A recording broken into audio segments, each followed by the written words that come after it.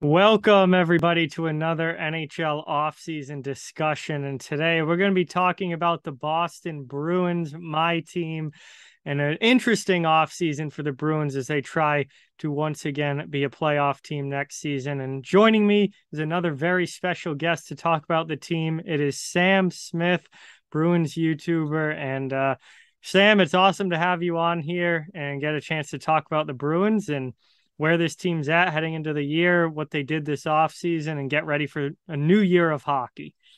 Yeah, it's great. Thanks for having me on. I have my concerns, and I can't wait to talk with you today about them. Yeah, I certainly do as well. It's going to be an interesting year for Boston. They haven't made a whole lot of changes. Um, I guess the biggest moves as far as the Bruins were concerned was re-signing Patrice Bergeron, who they absolutely needed to bring back, Right. and also getting David Krejci to come back over on a one-year deal. He played last year over in Europe, wanted to play back at home. They get him to come back now and presumably be the second line center. So Bergeron and Krejci return. Krejci after a 1 year absence. Um, do you think that that's going to be enough for this team to continue to be the playoff level winning team that we're used to them being? Absolutely not. I think the Bruins need to do, um, they need to do a couple things. Um, well, the first thing I suggest they do is clear some cap space. They're Mhm. currently, I have cap friendly open on my phone. They have they're 2.24 over the cap right now. Yep. So they need to figure out how to get that back down. Are they going to put somebody on LTIR? Are they going to have to trade some pieces? Like what's the, what's the next step for the Bruins? That's my question. Hmm. And um, also another concern is, Pasternak's contract next season is going to be up. It's the last year of his deal. He's going to want 10 million. He deserves that money. Yep. So how are you going to pay him all that money? Are you going to structure his contract differently year per year? Is his set AAV going to be different? Like what I'm kind of it's a whole bunch of unanswered questions right now that I have about the Bruins. Yeah, 100%. The only like real big change that they made was trading for Pavel Zacha from the New Mm, Jersey Devils. They sent Eric Haula to New Jersey. And this trade, I'm not a huge fan of personally. Zacha, I think, has underperformed pretty much his entire career to this point. Haula had 44 points last season and was very good in the second half of the year. I yeah, guess the upside is that Zaka is quite a bit younger, so maybe has that more potential down the line and that more upside down the line, whereas where Hall is kind of you got what you've got at this point. But this is an interesting deal that I think kind of could go well or maybe not go well. yeah, I agree. I feel I said this on my podcast. I've said this on a stream that I did talking about this. I went live for free agency as it was happening, and Yeah. then the trade happened. And I remember saying it was the right move, but the wrong player that they traded to New Jersey. Mm-hmm. I had a feeling that something like this was going to happen, and I remember saying they should have traded Nosek instead of Hala. I feel like Hala earned his way to be at least a second or third line center on this team. He actually did really, really well last year because I watched every single Bruins game last year, and Hala turned it around when he was given the shot to play with Hall and Pasternak, Yep. kind of being the centerpiece there and allowing Hall and Pasternak to be the main producers of that line. And Hala is fast. He is 31, Yep. so he still has a lots to give in this league, and I feel like it was just the wrong move.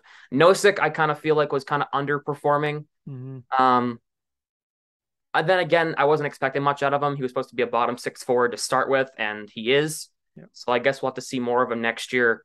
But for Zaka's sake, I feel like Zaka kind of reminds me of Jake DeBrusk in the sense that like was drafted in a decent spot, kind of is underperforming Yep. comparatively in his entire career, but I'll give him the benefit of the doubt. He played in New Jersey, haven't had a lot of opportunity to really be a top player in this league Mm-hmm. within a market like that where they haven't really had a whole lot of success. Yep. Only one playoff appearance since 2012.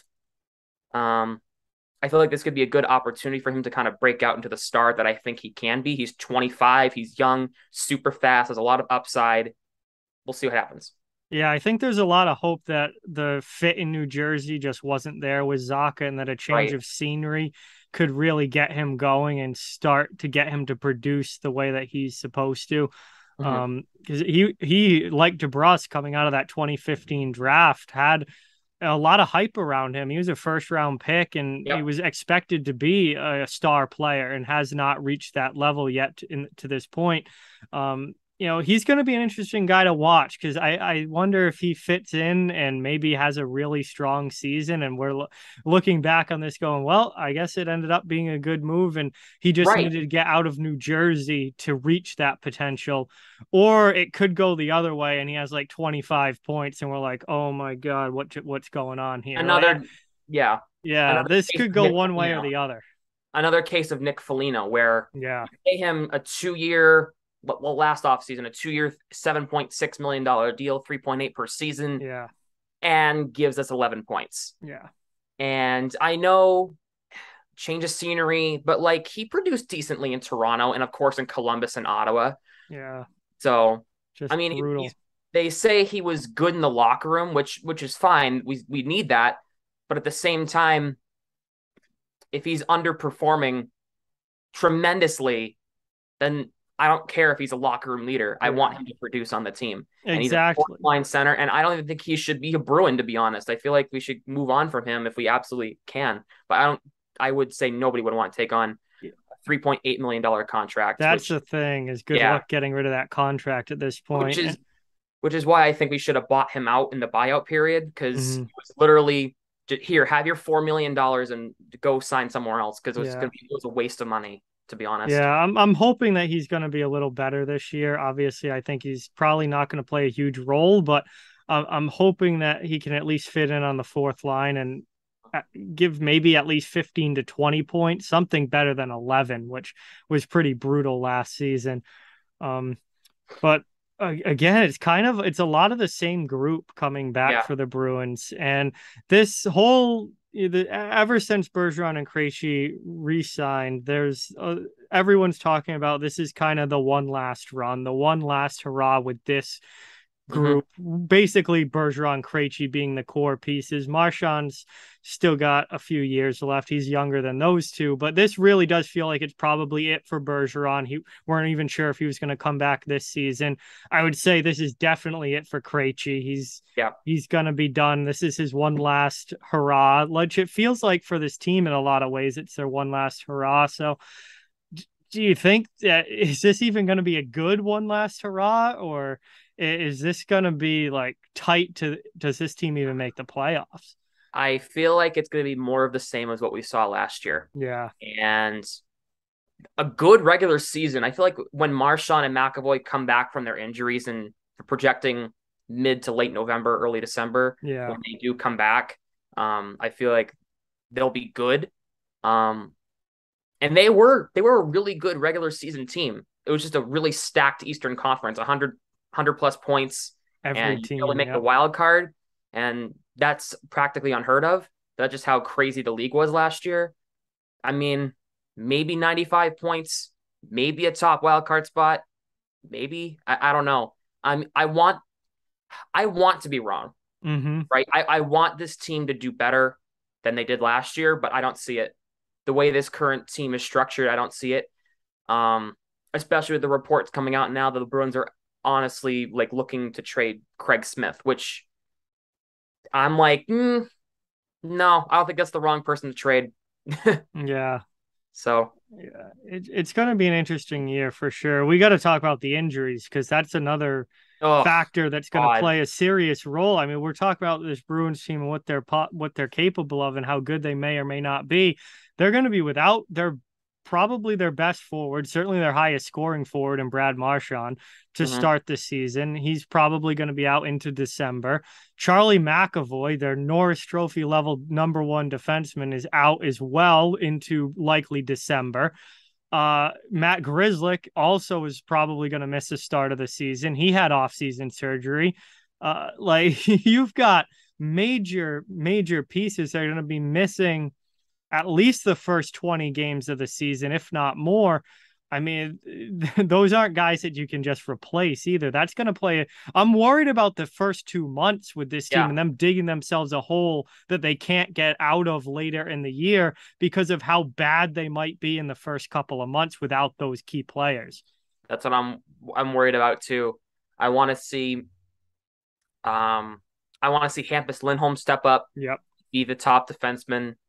He's probably going to be playing with Carlo on the right side, which is going to be brutal to watch. Um, Forbert's going to have to step up big time too.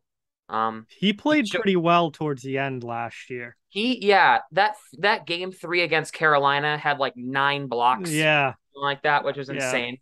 They're going to need a Um, lot out of him. my one concern is that the Bruins right now, even with McAvoy, only have 3 right-handed defensemen on the main roster, Mm-hmm. and they have 5 lefties. Yep. And with one of them out, that only leaves you with 2. I hate seeing 2 of the same shot on the same On the line, same line. Yeah. right? Like I hate seeing 2 lefties as a D pair or 3 righties on a offensive pair, offensive trio, whatever you want to call it. Like Mm-hmm. I don't like seeing that because I feel like it kind of eliminates the one timer, Yeah. which is terrible. But if you look at Providence, you got to bring somebody up because I don't want to see Riley and Zaboral on the same line. Like I don't want to see that. So I kind of want to see somebody from Providence come up, maybe give Victor Berglund an opportunity, Mm-hmm. maybe give Connor Carrick, who's an NHL defenseman who we've seen in the NHL before, maybe give him a shot. You know, um, if the Bruins decide to re-sign him, maybe bring back Tyler Lewington, who played for the Bruins a couple games last year, Mm-hmm. looked solid, got into a fight, which was actually a surprise to the Bruins from last season, seeing them fight and step up. But yeah, I'm kind of concerned about the defense and like the lack of depth they have on the right side. It's kind of concerning. Yeah, no, definitely. They it feels like they've got to bring in somebody with a right shot. Even if it's like maybe even like a PTO or something for training camp, give somebody a chance. Right. Yeah. A veteran guy, give them an opportunity to earn a spot. But with McAvoy out for, at least probably a couple of months of the year, you've got to have enough guys to fill that right side. I think asking somebody to play the offside is very tough because there aren't Yeah. many guys that are good at it. We saw Mike Riley take a crack at it last year, but I thought he was definitely better on the left side than the right. I don't think he's a guy that you want moving to the right for a significant amount of time. And just overall defensive depth in general, I think they've got a lot of okay defensemen, but they don't have a lot of higher level legitimate top 4 guys outside of, McAvoy and Grizzlick, I would say, is a middle pair type guy. Yeah. Carlo to me might be the key to the entire Bruins defense this season because I thought he was horrendous last year. Thought last season was Carlo's worst as a Bruin. I couldn't stand him. He wasn't the lockdown defensive guy that he was, supposed to be. Got Yeah. that new long-term contract. And Carlo needs to step up and be a guy that can lock down a D pair, be the lockdown guy on a D pair. With McAvoy out, he's probably going to have to be the top guy for the first couple of months. Yeah. And he needs to just, not try to do too much, not try to be something that he isn't. He's never going to be a big offensive producer. That's not his game. He just needs to settle in, be a shutdown D man, and play well defensively. And he's got to be better to me than he was last season, especially with him playing the role that does on this team. Yeah. I agree, and I feel like I did see a glimpse of that last year. I did see a glimpse of what you're talking about because on the penalty kill with Yeah, him and Derek Forbert yeah, locked down. That was awesome that the fact that they were together. And I want to see them together on like on 5v5 on even strength. I want to see them on the second D pair together because I feel like Forbert earned it. And Carlo and Forbert could just be that huge shutdown yeah. defensive that the Bruins been lacking for years. Mm-hmm. So if Carlo can get slide into that role nicely with Forbert, take what they have in the penalty kill and then apply it to even strength, the 5v5, that's gonna be killer for other teams' offenses. That's gonna be huge for us. Yeah, but Carlo, not a crazy amount of upside after last season getting paid like $4 million or what, I don't know what it was. It was a 4.1, yeah, 4.1. per Yeah. season. Yep. And it's a 6-year deal. It's going to be Yeah. a 6-year deal. I don't know. I it's No, going to he be, was really good the year before. Then last year, I think, was a pretty big step back. He's got to get back to 2021 Brandon Carlo. yeah, he was, I mean, it kind of sucked near the end because he got hurt and whatever. But for Yeah. like the first few months, he was arguably the best defenseman in the Bruins in the first couple months. So I want him to get back to that for sure. Especially now he's gonna have an elevated role as the top defenseman because they Yeah. wouldn't put Clifton there. Clifton, Yeah. he's Definitely brutal not. to watch. Yeah. Brutal. I Yeah. remember constantly trashing on him during the season because he was just so bad to Yeah, watch. he's a guy that really needs to be a depth player and not somebody who's a regular in the lineup Mm-hmm. for sure. I agree. But overall, the Bruins, again, they haven't made a lot of changes this offseason. It seems like it's the one last hurrah with this current group. I think we both kind of see them as a borderline playoff team. I think the real tough thing is how good the Eastern Conference is Cool. and how much better other teams in this division have gotten. Like, I think Detroit and Ottawa have both made massive step forwards this offseason to where they're going to be competing for a playoff spot this year. Yeah. And I mean, you've already got Tampa, you've already got Toronto, who's always great in the regular season despite the playoff issues. You've got Florida, who may have taken a step back, but Eh, I don't think have gone back to the point where they're not going to make the playoffs. So you've already got three tough opponents right there. yeah. Then you've got Boston. Now you've got Detroit taking a big step and Ottawa taking a big step forward. You've got Buffalo, who I don't think is playoff ready, but is starting to show some signs of life. Like, this is a very difficult division. And I don't think a playoff spot is guaranteed to the Bruins. They're going to have to really work for that spot to get it. They have to mesh together well. They have to, I don't, they have to do something different. Yep. Maybe Jim Montgomery brings a new coaching style than what Bruce Cassidy had or something. I don't know. But I don't feel like Ottawa's quite ready to be a playoff team quite yet. Maybe another year or two. Mm-hmm. I want to see Tim Stützle and Brady Tkachuk develop just a tiny bit more. Detroit, I think, is playoff ready. Yeah. They have a really good team with Andrew Kopp and David Perron, but as a couple of additions. But Yep. Yeah, Bruins are going to be fourth or fifth place in the Atlantic. That and it sucks because if you look at their roster on paper a couple of years ago, they would have been a dominant team, and now they're just kind of whatever. It is what it is, you know. Yeah, and then who knows what comes after this year? I mean, you've got assuming Bergeron is retiring, assuming Krejci's gone, Pastrnak. We Spoiled. don't know what's going to happen with him. I mean, this team could be in for some major changes after this season, so they've really got to kind of make the most of it this year as best as they can. Yeah, they gotta play as hard as they can because if they want a Stanley Cup, Yep. they're gonna have to make some improvements to their roster or just play really dominant hockey. And I feel like with this current team, I don't see it. I don't. I want, but one player I do want to see have a more elevated role for a guy we didn't see until the last game of the season. I want to see Chris Wagner back on the main team.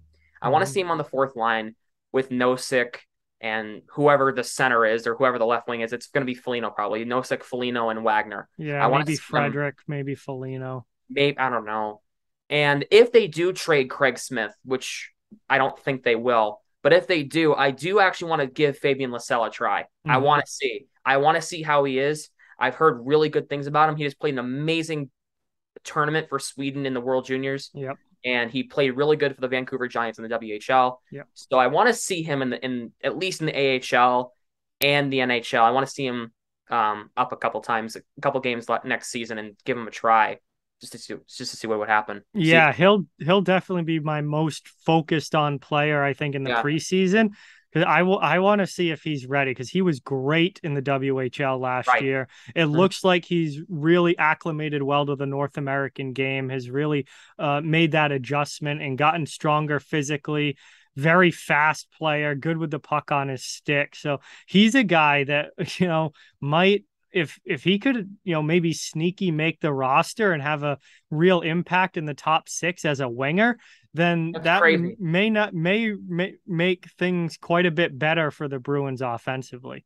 Yeah, I agree. I mean, he might be fourth line to start, but if he really, really starts producing like crazy numbers on the fourth line, he could be second or third line center, right wing, and no problem. I mean, Yeah. you can move around Pastrnak back to the top line because I assume he'll be on that second line with Krejci and Hall again. Yeah. So you can definitely shuffle that around. That's, I mean, you got to go with who's hot.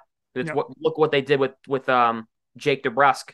Got hot in February, Yep. put him on the top line, and actually meshed well with Marchand and Bergeron Yeah. after struggling the past 2 seasons, actually producing and being a top player on this team, which is what he was supposed to be in the first place. And now that he's finally there, decides he doesn't want to leave, wants to stay.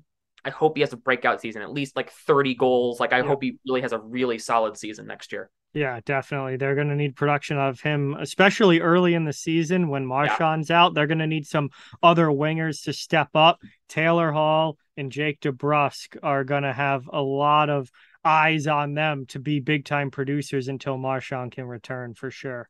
Yeah, I agree. I do want to see Pastrnak have a good start. He got a Yeah. slow start, got hot around the new year, but I want to see him consistently Yep. good all season long. You know, I want to see Especially in a 21 contract year. Pastrnak back. What? Especially in a contract year. Yes, especially in the contract year. Is he worth the $10 million that he wants? Yeah. Is he? I want him to have more of the same from last year when it comes to his numbers, but consistently good all year. I'd love to see him score 50. Oh, Like he got robbed. this. He got absolutely robbed because of the pandemic. He got Yep. robbed. This should be the year that 48. he scores 50, I believe. Oh man, if he gets 50, pay him whatever the hell he wants. Yeah, pretty much. Pretty Yeah. much. So All right. So I think we have pretty similar views on this Bruins team. I see them kind of as a playoff bubble, wild card spot. You know, they could miss potentially depending on how the rest of that division goes, but I see them at best probably a wild card team in the East. yeah, I agree. All right. So we're on the same page there. Sam, thank you so much for doing this, coming on, talking Boston Bruins hockey. It's going to be an interesting year. And thank you again so much. And if anything you want to promote, talk about, the floor is yours. Have at it, man. I know you're doing a lot with your channel right now. Yeah, I just started up a podcast, just put it up a couple days ago, the second episode. It's called Sam's Beantown Beat. You can listen to it on YouTube, of course, on my channel, and also you can find it on Spotify as well. I'm going to be starting up soon a shorts channel, a YouTube shorts channel where I put like little clips of it. Of course, you can follow me on Instagram and TikTok at samsmith.yt, of course, and subscribe to my channel. All right, man. Thank you so much. It was awesome to have you on. Everybody, Sam's channel will be linked in the description as always, so please check him out, show some support, drop him a sub, and it was great to have him on to talk Bruins hockey. Thank you to everybody for watching. I hope you guys enjoyed this offseason discussion about the Boston Bruins. We've got a few more of these coming up as this offseason rolls along, so those will be on their way soon. Hope you guys are enjoying this series, and until next time, thanks again. We'll see you later.